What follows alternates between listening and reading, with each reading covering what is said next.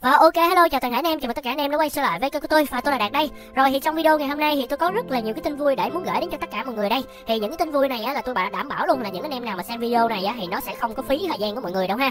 Rồi thì thực chất á là trong video này tôi có hai cái tin cực kỳ vui dành cho tất cả các ông đây. Tin đầu tiên á là dành cho những anh em nào mà đang sử dụng cái clean Solara dành cho cái tựa game Roblox PC nha anh em. Thì ở cái thời điểm hiện tại mấy ông có thể biết rồi là nếu mà nói về cái clean dành cho Roblox PC mà miễn phí ấy thì nó chỉ có đâu đó là khoảng hai cái clean thôi. Cái clean đầu tiên là clean quay và cái clean thứ hai là clean Solara nha anh em. Nhưng mà ở thời điểm hiện tại á, thì khi mà tôi đang quay video này là vào ngày 13 tháng 7 và trùng hợp một cái là cái clean quay ở thời điểm hiện tại á, mọi người là nó đã bị dừng hoạt động rồi, đã nó tiến hành nó fix một số lỗi với lại là nó cập nhật một số thứ á, mọi người. Thì đâu đó là khoảng chừng thứ hai thứ ba tuần sau á, thì cái clean quay này nó sẽ comeback trở lại ha. Còn ở thời điểm hiện tại á, là những anh em nào mà muốn sử dụng cái clean dành cho Roblox PC ấy mà miễn phí á, thì anh em chỉ có sử dụng được cái clean Solara thôi đó. Nhưng mà cái Solara thì anh em có thể biết rồi, nó bị một cái vấn đề đó là nó rất là kén sào rep nha anh em. Nó chỉ chạy được có một số sào rep dành cho cái tựa game Fluxus thôi đó. Thì chính vì thế á, là hổng giờ có rất là nhiều bạn luôn bảo là anh ơi, cũng đã lâu lắm rồi anh chưa tìm ra cái bản menu nào mới cho cái clean Solara trên cái tựa game Roblox cho tụi em hết. Thì anh có cái bản nào mới để cho tụi em sử dụng hay không? Rồi thì trong video ngày hôm nay tin vui cho mấy ông á, thì tôi mới vừa tìm ra được một cái phiên bản sào rep menu farm hỗ trợ cho mấy ông full tất cả những cái chức năng mới nhất dành cho cái tựa game Roblox luôn,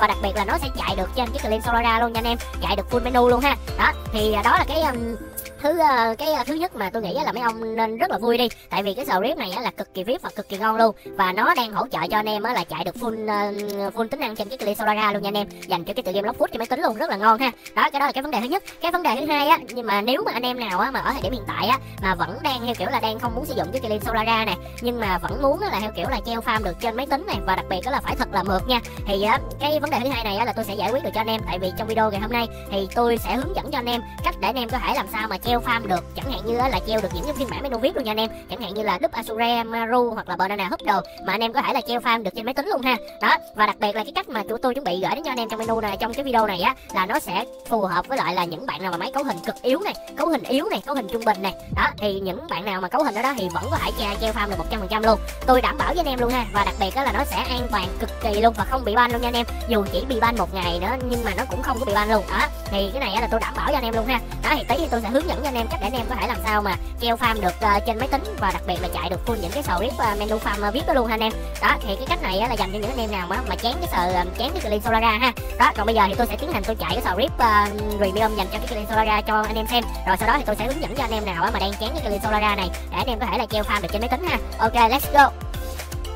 Và ok anh em ơi, thì như trên màn hình anh em có thể thấy là hiện tại là tôi đã tiến hành tôi thoát ra ngoài để tôi chia sẻ đến cho anh em về cái sào rep menu farm premium VIP ngày hôm nay mà có thể là hỗ trợ cho cái clean Solara full chức năng nha anh em. Đó thì nói chung á là cái sào rep này á, thì những anh em nào á mà muốn sử dụng thì tôi sẽ để dưới phần bình luận Ghim cho anh em ha. Đặc biệt là những anh em nào mà đang chơi cái clean Solara này á thì anh em có thể sử dụng luôn. Đó, còn cái cách mà để cài đặt cái clean Solara phiên bản V15 mới này á là trên kênh của tôi ngày hôm qua là tôi đã hướng dẫn cho anh em cách cài chi tiết rồi. Chính vì thế là trong video này thì tôi sẽ không có hướng dẫn lại nữa. Những anh em nào mà chưa biết cách cài thì anh em có thể là kéo xuống phần bình luận Ghim để anh em xem video đó ha. Đó, còn bây giờ thì tôi sẽ tiến hành tôi mở cái clean Solara phiên bản V15 lên nha anh em. Và rồi thì ở đây là tôi đã tiến hành tôi mở cái clean Solara lên rồi nha anh em. Ở đây thì tôi sẽ mở bự cái lốc cháp này lên đi, đó để cho anh em dễ dòm hơn ha. Cái clean Solara này thì tôi sẽ để nó qua bên đây một tí để cho anh em dễ nhìn hơn. Đó. Rồi thì bây giờ thì tôi sẽ kết nối cái clean Solara với lại là cái lốc cháp ha. Thì anh em kết nối thì anh em nhớ là kết nối ngoài cái màn hình chờ giúp tôi. Rồi nhấn vào đúng một cái ở đây thôi. Đó, nhấn vào đúng một lần ở đây thôi nha mọi người. Rồi nó chuyển sang màu cam như thế này có nghĩa là kết nối thành công rồi. Bây giờ thì chúng ta sẽ tiến hành là chúng ta vào trong cái tựa game Fluxus ha. Đây ở đây thì tôi sẽ tiến hành tôi vào trong tựa game Fluxus để tôi test cái chức năng cho anh em xem. Và nói chung là khi mà anh em xem tới khúc này thì anh em vẫn chưa có tin đâu, tại vì anh em sẽ bảo là đây là lừa anh em rồi cái thứ, nhưng mà thật sự là cái sào rep mà ngày hôm nay tôi mang đến cho mấy ông là nó sẽ chạy được full chức năng luôn nha anh em. Rồi thì sau khi mà vào được như thế này rồi, thì sau khi mà anh em vào như thế này rồi á thì cái Solara của anh em nó sẽ kích hoạt lên cái màu xanh như thế này, có nghĩa là anh em đã kết nối với lại cái tựa game Fluxus thành công rồi ha. Rồi thì sau khi mà vào rồi bây giờ thì tôi sẽ chạy cái sào rep mà tôi nói là nó hỗ trợ cho anh em trên cái clean Solara này và cho cái tựa game Fluxus cho anh em xem. Ok, bây giờ thì tôi sẽ tiến hành tôi copy cái sào rep đó để tôi tiến hành tôi chạy cho anh em xem ha. Rồi thì ở đây là tôi đã copy cái sào rep này, bây giờ tôi nhấn vào tôi chạy nè. Đó, dán vào rồi tôi nhấn chạy nha anh em.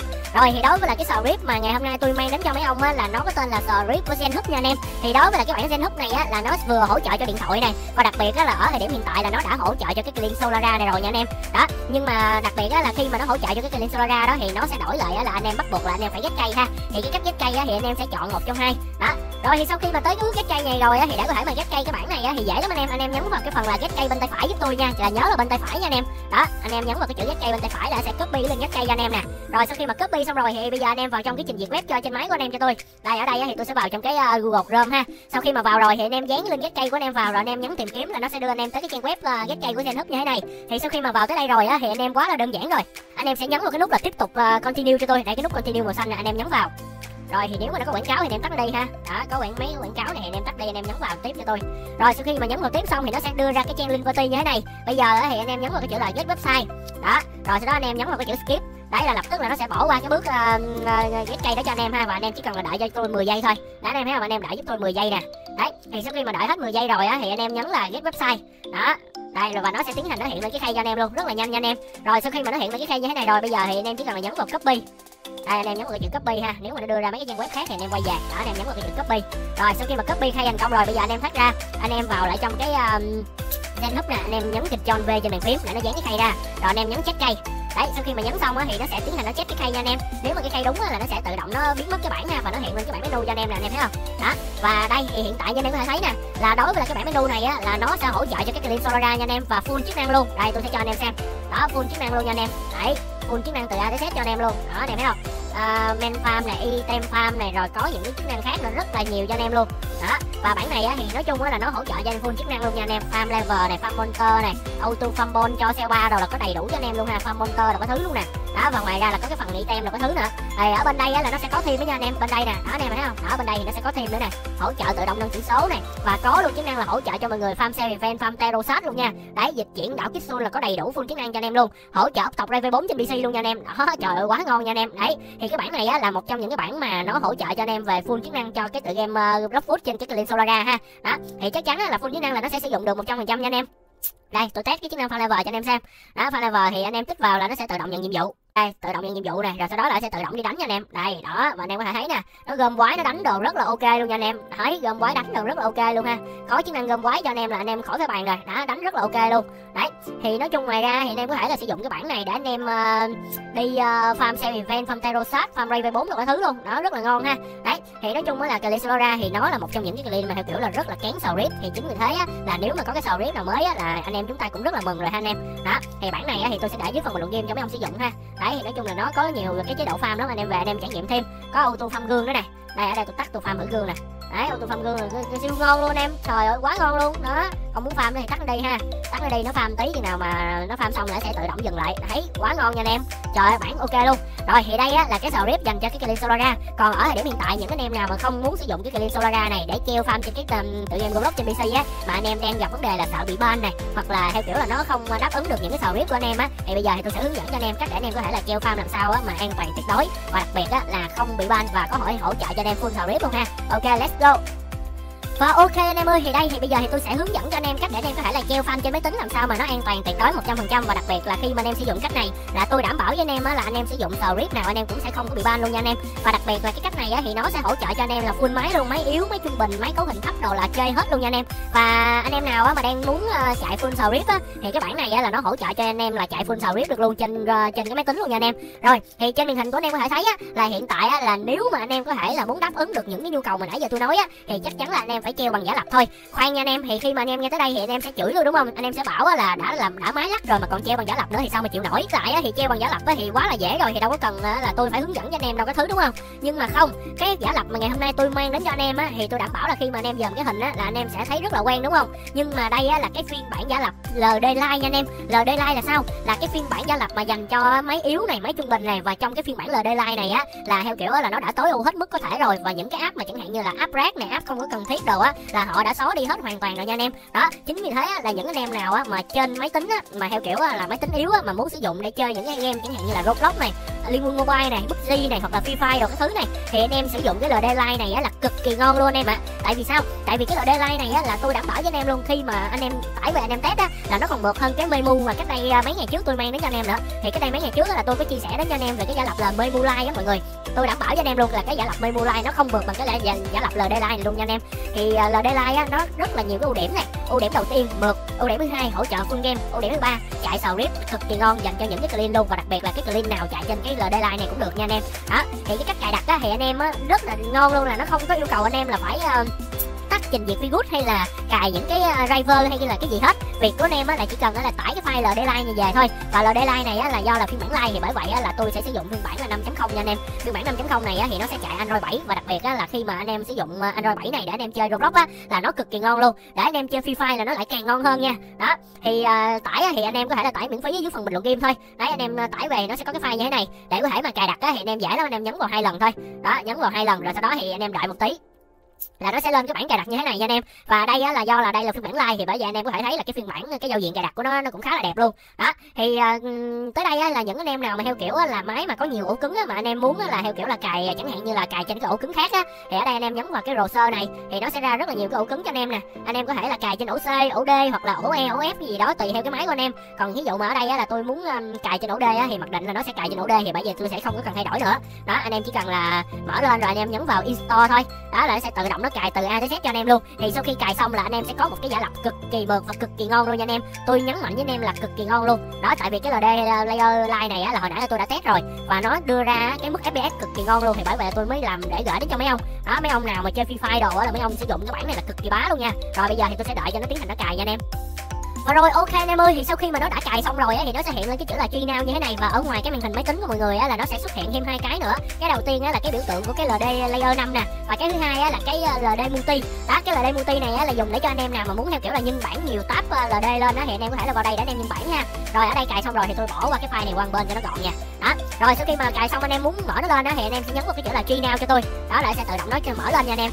Và rồi thì sau khi mà nó mở lên xong á thì anh em có thể thấy nè, đó là nó chạy lên được rất là nhanh luôn. Và tôi đảm bảo với anh em á là đây là một trong những cái LD mà theo kiểu là hỗ trợ cho anh em chơi cực kỳ mượt luôn. Đó thì sau khi mà nó chạy lên xong là nó như thế này là nó xong rồi đó. Thì tới đây là sẽ có rất là nhiều anh em bảo á, ủa vậy mấy cái ứng dụng của nó đâu rồi? Thì do là tôi đã bảo rồi, đây là phiên bản LD Lite, thì chính vì thế là những cái ứng dụng rác á là nó đã bị xóa đi hoàn toàn rồi ha. Đó thay vào đó thì anh em sẽ vuốt từ ở dưới anh em vuốt lên. Đấy anh em vuốt ở dưới anh em vuốt lên thì anh em sẽ có đúng 2 cái ứng dụng thôi. Là một cái ứng dụng á, là ứng dụng cài đặt của máy, và một cái còn lại á, là cái app Roblox Chrome ha. Đó thì tới đây á, có rất là nhiều anh em bảo á, là không có cửa hàng CH Play hay cái gì hết hả? Thì chắc chắn là sẽ có nha anh em. Thì cửa hàng CH Play thì hiện tại á, là do là người ta đang tắt thôi. Còn bây giờ ví dụ mà anh em muốn mở cái cửa hàng CH Play lên á thì anh em nhấn vào cái phần setting anh em mở lên nè. Đó sau khi mà mở setting lên rồi thì anh em vuốt xuống. Đây thì vuốt xuống nó sẽ có cái phần là cái app á, anh em. Đó anh em nhấn vào ha. Thì trong đây á, là nó sẽ có cái Roblox CH Play nè anh em thấy không? Đây hiện tại là nó đang disable là đang tắt nè. Bây giờ anh em nhấn vào, anh em nhấn enable để anh em mở nó lên ha. Đó rồi anh em mở thêm cái này lên cho tôi. Đấy đó như thế là anh em sẽ mở được cái cửa hàng CH Play lên nha anh em. Rồi thì sau khi mà mở lên xong rồi thì ví dụ mà anh em muốn chuyển thành tiếng Việt á thì anh em sẽ tiến hành anh em vuốt xuống anh em tìm cái ngôn ngữ ha. Đây ngôn ngữ nè anh em nhấn vào. Rồi anh em nhấn vào cái loader này anh em thêm cái ngôn ngữ tiếng Việt vào cho tôi. Đó rồi anh em kéo nó lên ha. Đấy là nó sẽ tiến hành nó biến thành tiếng Việt nha anh em. Đấy như thế là anh em đã có được một cái giả lập cực kỳ ngon rồi. Đây có cửa hàng CH Play hoàn toàn 100% cho anh em luôn. Nhấn vào á là mở lên được luôn nha anh em. Đó giờ của anh em chỉ việc là đăng nhập vào để sử dụng thôi. Đăng nhập vào một phát là đã sử dụng được hoàn toàn 100% luôn rồi. Đấy cực kỳ ngon và cực kỳ ok luôn ha. Rồi tới cái bước này rồi á thì bây giờ tôi sẽ hướng dẫn cho anh em cách để có thể mà cài đặt setting làm sao mà để cho cái LD layer này nó mượt nhất có thể cho máy của anh em ha. Rồi bây giờ thì anh em nhấn vào cái phần ba gạch ở phía trên đây. Rồi sau đó anh em chọn vào cái phần setting. Đó thì trong cái phần setting này á, thì nó sẽ ra những cái setting mà để cho mọi người có thể là cài đặt cho cái máy của mọi người. Rồi bây giờ á, thì đầu tiên á, là anh em có thể thấy là nó sẽ có cái phần advanced này, advanced này. Cái này là để cho cài đặt cấu hình của máy mọi người ha. Rồi đầu tiên á, là cái độ phân giải của máy mọi người. Thì chẳng hạn như á, máy của bạn nào mà cấu hình yếu á, thì mấy bạn chọn cái độ phân giải càng thấp cho tôi. Thì chẳng hạn như ở đây á, là tôi khuyến khích mọi người á, là chọn cái độ phân giải là khoảng 1280 x 720 là được rồi. Đó cái độ phân giải mà tôi đang sử dụng nè. Đó tiếp theo là CPU. CPU ở đây thì khi mà mọi người nhấn vào á, thì nó sẽ ra rất là nhiều cái CPU cho mọi người luôn. Đấy thì nói chung á, là tùy máy ha, chẳng hạn như á, mà mấy cái máy yếu á, thì mọi người sẽ chọn đâu đó là CPU khoảng 2 core thôi hoặc là 1 core ha. Đó còn máy trung bình thì mọi người sẽ chọn 3 core. Còn ví dụ mà máy cấu hình giống như tôi á thì mấy bạn sẽ chọn là 4 core. Đấy cấu hình như tôi thì cấu hình cũng bình thường thôi. Đấy thì nói chung á, là ở đây á, cấu hình nào mà mấy bạn muốn mượt nhất á, mà ngon á thì mấy bạn chọn cấu hình là 2 core là được rồi. Đấy cái này là hỗ trợ cho máy yếu ha. Rồi RAM á thì ở đây á, mọi người chọn là giúp tôi là 2 hoặc 3 ha, 2 hoặc 3 GB. Đấy tùy theo máy của mọi người, chẳng hạn như máy của mọi người 8 GB thì mọi người sẽ chọn là 4 GB cái này ha. Còn ví dụ mà cái máy thiệt của mọi người á là đâu đó là có 4 GB thôi thì ở đây á, trong đây thì mọi người chọn phân nửa là mọi người chọn 2 GB là được rồi. Đó sau khi chọn xong như thế này á, là coi như là mọi người đã cài đặt thành công rồi. Bây giờ á, thì những cái dưới đây á, thì mọi người đừng có quan tâm ha. Mấy cái này là những cái model thôi. Đây ở đây á, thì mọi người chọn cái Samsung S20 đi. Đó S20 nè, đây model của Samsung S20 để cho nó mượt ha. Rồi order mấy cái này thì mọi người cứ để nguyên thôi. Đó đấy thì nói chung á là mọi người chủ yếu á là mọi người cài đặt giúp tôi cái phần này ha, cái phần này là coi như là ok nè. Rồi cái phần game setting này á thì mặc định là nó sẽ là 60 fps, thì mọi người cứ để nguyên cho tôi thôi, mấy cái này thì mọi người không có cần đụng vào ha. Đó, rồi ở đây mọi người nhấn lưu lại, rồi ở đây nó hỏi có mọi người là muốn có khởi động lại hay không, mọi người nhấn là khởi động ha. Đấy là lập tức là nó sẽ khởi động lại cái clean cho mọi người. Rồi thì ở đây mọi người có thể thấy nè, đó là sau khi mà nó khởi động lại cái clean xong á, và mọi người có thể thấy nè, đó là cái LD của mọi người nó sẽ mở lên và nó cực kỳ mượt cho anh em. Đây thì ở đây độ phân giải của tôi hiện tại nè, đó mọi người thấy không, nó sẽ lưu lại hết cho anh em ha. Rồi cái bước này á bây giờ á là để anh em có thể mà cài đặt được những cái clean á, thì anh em rất là đơn giản luôn, anh em chỉ cần là tải ở ngoài cái máy thiệt của anh em, rồi sau đó anh em nắm anh em kéo bỏ vào là nó sẽ tự động nó cài đặt cho mọi người ha. Rồi cái cách mà để tải á, thì anh em chỉ cần là vào trong những cái video mới nhất trên cái kênh của tôi á, thì ở dưới cái phần bình luận Ghim nè, đó thì tôi có để rất là nhiều cái clean dành cho cái điện thoại á, đó anh em tải về. Thì ở đây á là anh em có thể là tải cái clean Data X nha anh em. Clean Data X á thì một trong những cái clean mà được cập nhật mới nhất rồi, và cũng như là nó đang hỗ trợ cho anh em chơi rất là mượt luôn. Ví dụ mà anh em muốn tải á, thì anh em dễ lắm, anh em chỉ cần là nhấn vào ha, chẳng hạn như ở đây á là tôi nhấn vào cái Data X nè, đó tôi nhấn vào rồi thì nó sẽ ra cái đường dẫn để cho anh em tải về, anh em nhấn vào một trong hai để anh em tải thôi. Đó thì sau khi mà anh em nhấn vào cái link chính không được thì anh em nhấn vào link phụ ha, như thế. Thì ở đây là tôi đã tải sẵn rồi, bởi vậy tôi sẽ không có cần tải nữa nha anh em. Rồi thì ở đây là do là tôi đã tải sẵn cái file APK của cái Data X rồi nè, đó thì bây giờ tôi sẽ không có cần tải nữa. Thì sau khi mà mọi người đã tải ở ngoài cái máy thiệt rồi, thì bây giờ mọi người muốn cài đặt á là mọi người chỉ cần nắm nè, rồi mọi người kéo mọi người bỏ vào đây thôi, đó như thế là nó sẽ tự động nó cài cho anh em ha. Rồi thì sau khi mà cài xong á thì anh em có thể thấy nè là ở trong cái giả lập của anh em nó sẽ có cái clean luôn. Đó thì bây giờ anh em chỉ cần là anh em vào anh em sử dụng thôi. Ngoài ra thì anh em có thể là vào trong cửa hàng CH Play, anh em đăng nhập, anh em tải Free Fire hoặc là Liên Quân hoặc là PUBG đồ về anh em chơi luôn, rất là mượt nha anh em. Rồi bây giờ thì tôi sẽ vào trong cái data. Thì sau khi mà vào xong á thì những anh em nào mà nếu mà nó hiện lên cái này nè là nó bảo là anh em nên tải cái version mới nhất á, thì ở đây anh em họ đừng có quan tâm ha, anh em tích vào cái này, đó tích vào cái ô này rồi anh em nhấn X cho tôi. Đó rồi thì ở đây là tôi đang vào trong cái data nè, rồi anh em nhấn cho phép ha. Rồi sau khi mà nhấn cho phép xong á là nó sẽ tự động nó vào trong cái data nha anh em. Bây giờ thì anh em đăng nhập cái tài khoản của anh em vào là cho tôi là ok ha. Rồi bây giờ thì tôi sẽ đăng nhập cái tài khoản của tôi vào. Rồi thì sau khi mà anh em đăng nhập vào rồi á, thì anh em có thể thấy là nó vào được bên trong rất là mượt luôn nha anh em. Đó thì đây là cái cách mà để cho anh em có thể là treo farm được trên cái máy tính và cực kỳ mượt luôn. Rồi sau khi mà tới bước này rồi thì giờ anh em chỉ cần là vào trong cái Fluxus thôi. Đây ở đây thì tôi sẽ vào trong bên trong cái Fluxus cho anh em xem. Đó nhấn vào Fluxus này rồi nhấn vào là mở lên nè. Đó là tự động là nó sẽ tự động nó chạy cái Fluxus lên nha anh em. Thì sau khi mà nó chạy Fluxus thì nó sẽ xoay qua cái màn hình ngang cho anh em ha. Đây anh em đợi tí nè, đó nó đang vào trong cái game này anh em thấy không, rất là ngon luôn. Đó thì anh em có thể thấy nè, đấy sau khi mà vào là nó sẽ tự động nó chuyển sang cái màn hình ngang cho anh em ha. Đấy thì nói chung á là những cái nút mà cài đặt đồ sẵn á là nó cái LD này là nó đã tự động nó hiểu, với lại là nó tự động nó cài đặt hết cho anh em rồi. Đó anh em chỉ cần vào anh em chơi thôi. Đấy ở đây là tôi đã vào nè, anh em đợi tí cho nó load ha. Rồi thì ở đây là tôi đã vào nha anh em. Đó anh em có thể thấy nè, đấy sau khi mà vào rồi thì cái clean của anh em nó sẽ hiện lên cho anh em chơi ha. Và khi mà anh em chơi bằng như cái cách này á thì nó sẽ không bao giờ bị ban luôn, tôi đảm bảo với anh em luôn. Đó rồi bây giờ anh em vào nè, đấy đó vào được rất là ok luôn nha anh em. Đấy vào được rất là ok và rất là mượt luôn nha anh em. Đấy cực kỳ mượt luôn. Đó anh em có thể thấy nè, thì những cái này á là do là tôi mới vào thì bởi vậy là nó chưa có load kịp á mọi người. Đó mọi người thấy không, sau khi mà nó load nè và nó rất là mượt luôn nha anh em. Đấy thì mới vào game á thì anh em có thể là đứng đợi đâu đó là khoảng vài giây hoặc là 1 phút để cho nó tiến hành nó load ha. Đấy thì khi mà nó load xong rồi thì anh em có thể thấy nè, quá là ok luôn, rất là mượt cho anh em luôn. Đó còn bây giờ á, thì khi mà anh em sử dụng cái data thì anh em biết rồi là nó sẽ hỗ trợ cho anh em là theo kiểu là đúp Azure đồ là chạy được hoàn toàn 100% luôn. Đây bây giờ thì tôi sẽ chạy thử cái đúp Azure cho anh em xem ha. Rồi thì ở đây á, là tôi đã chạy cái script rồi nha anh em. Đó thì sau khi chạy xong anh em có thể thấy nè là nó đang load cái script đúp Azure nha anh em. Đó thì đây như thế này là coi như là anh em đã treo farm được trên máy tính rồi, mà đâu có cần là phải sử dụng cái clean quay cho tốn tiền hay là phải sử dụng Solara rồi cái thứ để bị cán script đâu anh em. Anh em chỉ cần là sử dụng cái cách như thế này thôi là anh em đã có thể là treo farm được rồi ha. Rồi bây giờ thì anh em đợi cho nó load cái script lên thôi. Đây đấy anh em thấy chưa, là nó load xong rồi nè. Đó và sau khi mà load xong rồi thì anh em có thể thấy nè, đấy full chức năng luôn, trời ơi quá là ngon luôn nha anh em.